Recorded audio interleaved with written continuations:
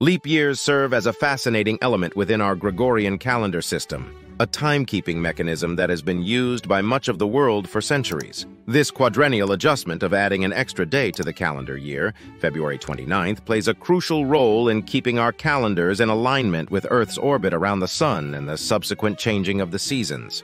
Understanding the necessity and mechanics of leap years involves delving into astronomy, history, and the evolution of calendar systems. The Earth does not orbit the Sun in precisely 365 days.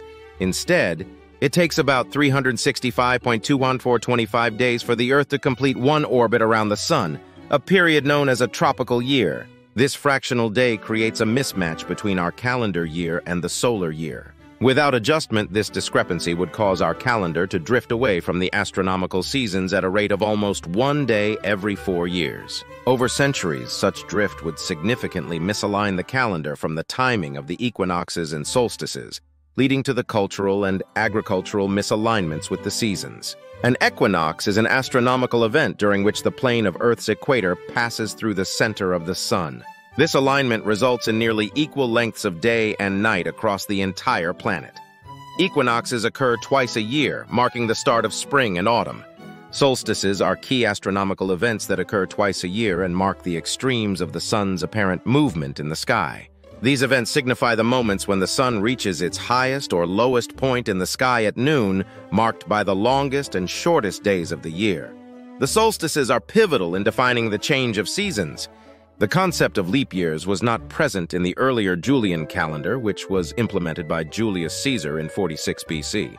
The Julian calendar introduced a leap year every 4 years without exception, which overcorrected the drift, leading to the accumulation of excess days over the centuries. By the 16th century, this miscalculation had resulted in a significant shift that prompted the reform to the Gregorian calendar under Pope Gregory XIII in 1582. The Gregorian reform introduced a more precise rule for leap years to correct the Julian calendar's drift and realign the calendar with the equinoxes and solstices, especially the spring equinox, which is critical for determining the date of Easter. The Gregorian calendar's rules for leap years are designed to closely approximate the length of a solar year. According to these rules, a year that is divisible by 4 is a leap year.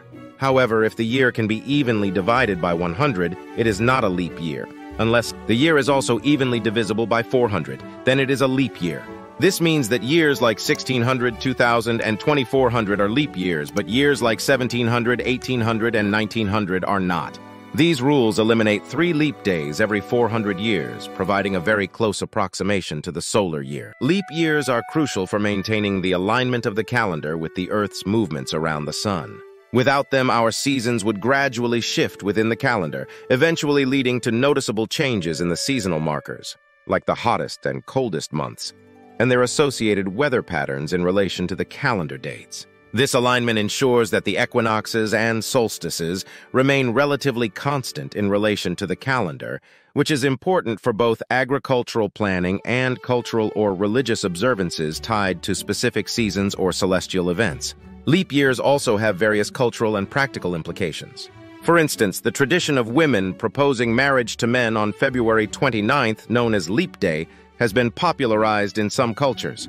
In the realm of computing and software, leap years present challenges for programmers and systems administrators because they must ensure that systems can correctly handle the extra day, a task that has led to bugs and errors in the past, notably during the Y2K and other date-related issues. The current system of leap years is not perfect. It creates a very small annual excess of about 26 seconds over the actual solar year. This discrepancy means that in about 3,300 years, the calendar will be off by 1 day.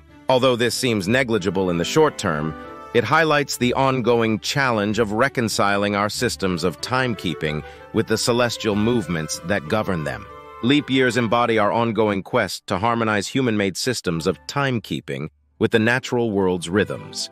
They are a testament to the ingenuity and adaptability of human societies in their efforts to organize life around the solar year's complex, fractional cycle.